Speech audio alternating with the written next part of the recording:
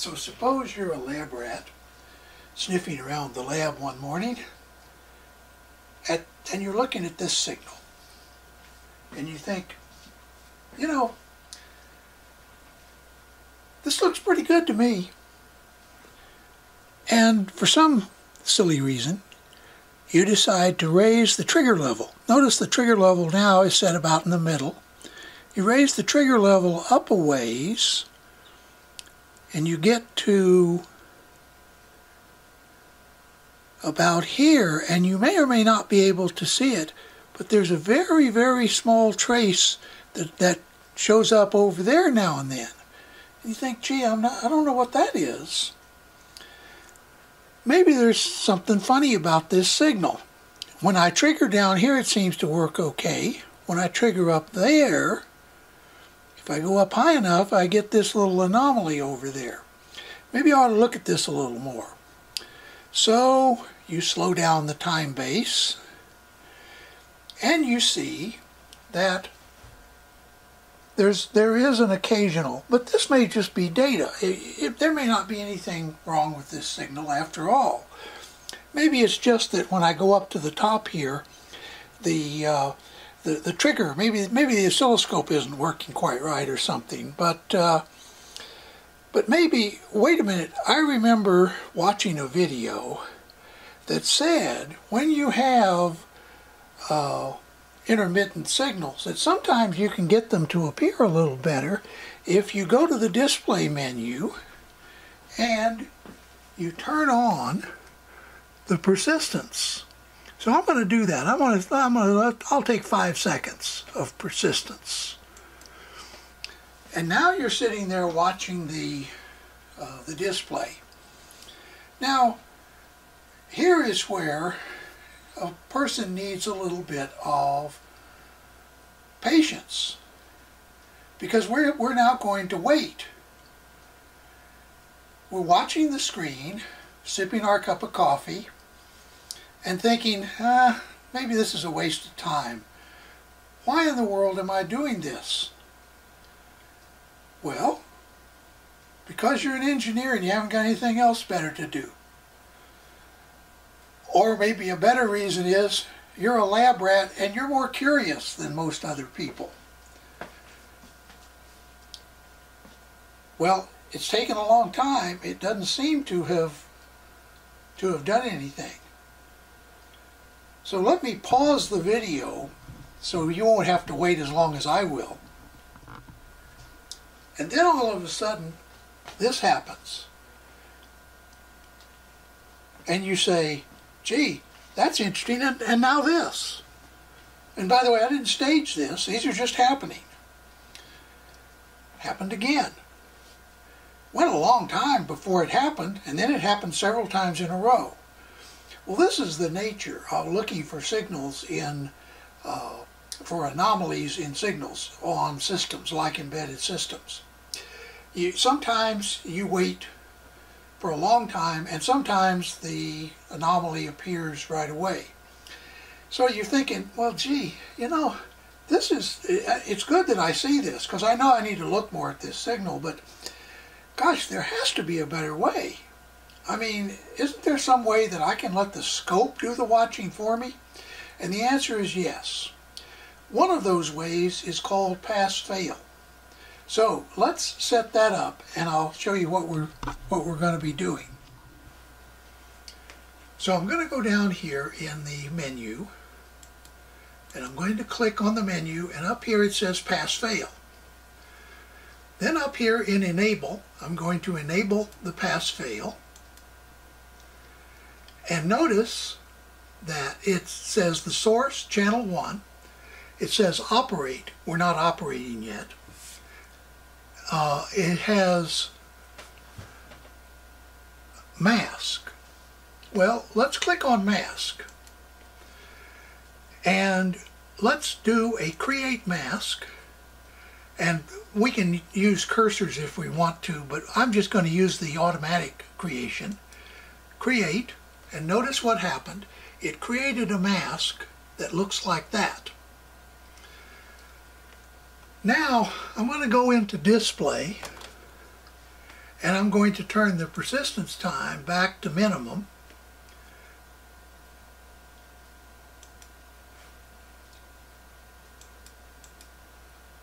We'll go back to pass-fail, mask, and notice that now we can create a mask. So we're going to do that.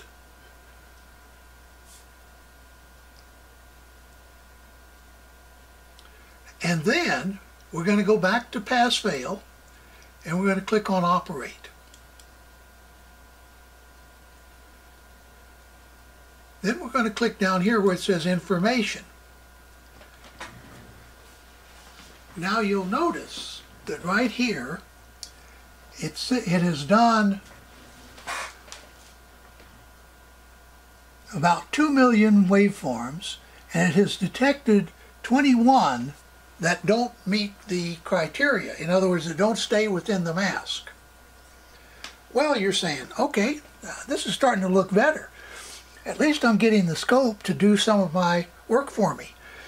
Now it's up to 35 failing waveforms out of a little over 2.5 or 2.8 million. Imagine if you were trying to do this with single sweep, where you'd have to push the single sweep button 2.8 million times to see this anomaly 35 times, or roughly about 2 or 3 out of a million waveforms has this anomaly, and it's very random. There is no connection between the two.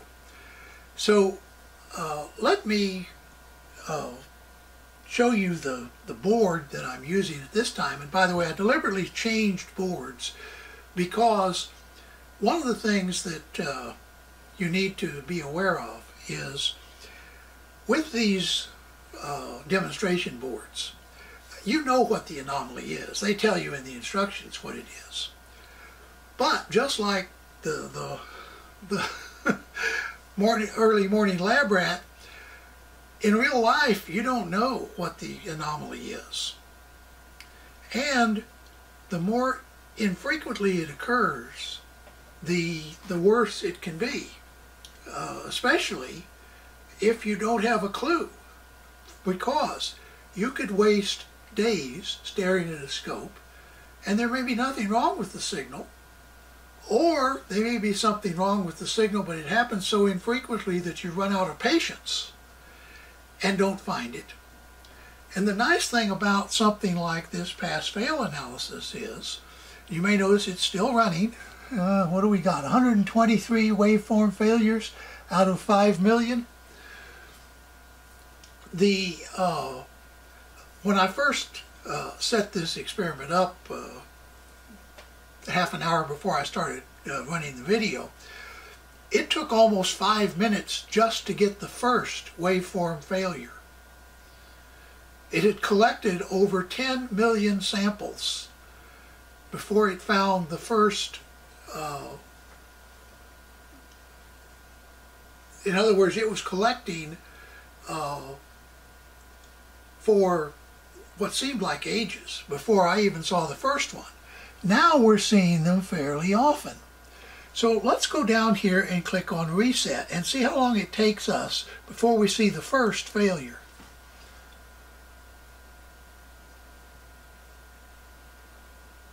Now we had 8 of them. Let's reset again. 1, 2, 3, and now a long time, now a fourth, a fifth, some time. Okay, well I said I'd show you the board, so let me take a look at that. This is the board that's generating that signal with random failures. It's made by Agilent, which of course now is called Keysight, but this is an N2918 demonstration board that actually I think was produced by Agilent more than 10 years ago, maybe longer ago than that. I think it was produced originally for their 3000 or 4000 series of scopes, which are 8, 10, maybe 12 years old at this point. At any rate, unfortunately, these demo boards seem to be disappearing. Fortunately, I have a small collection of 4 or 5 of them that I've picked up over the years. But when I say unfortunately, a lot of times now the scope manufacturers are including, like Agilent and Tektronix, are including anomalous signals in their oscilloscope that you can attach to and set up, learn how to set up the scope. The problem with that is that if you already know what you're looking for, about half of what you need to learn, you're just being given as a crib.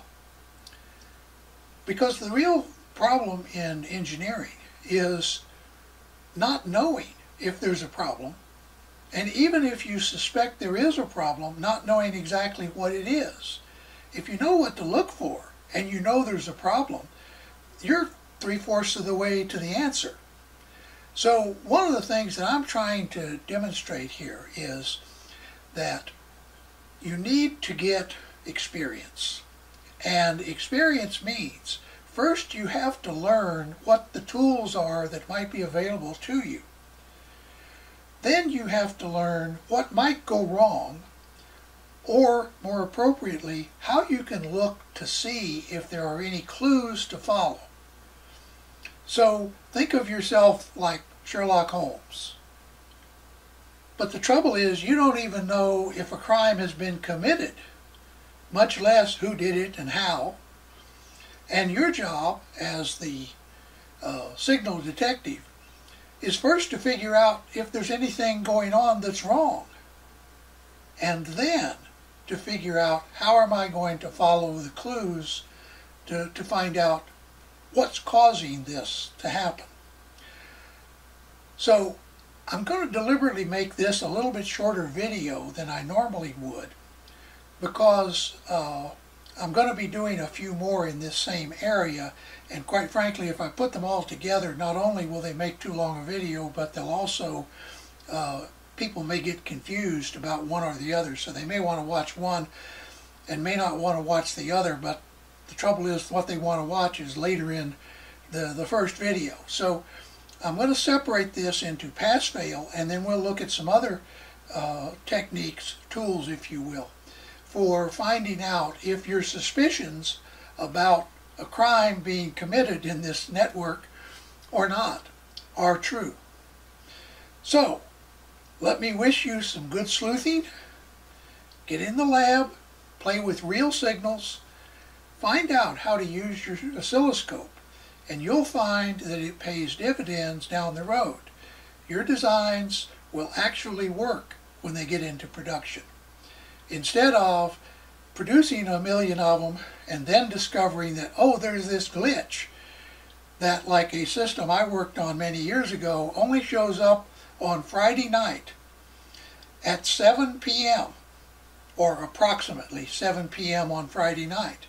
And why did it only show up on Friday night? Because it was being used in a large pharmacy chain that its heaviest load was Friday night. Everybody heading home from work would stop by the pharmacy and to get their prescriptions for the weekend, and all of a sudden the system was loaded in a way it never was loaded during the rest of the week.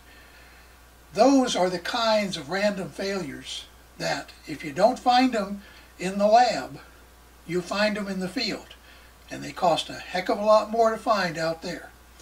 So hope you've enjoyed this video, learned a little bit from it. Once again, as I always do, I encourage you, please stay safe. But I also wish you a nice day.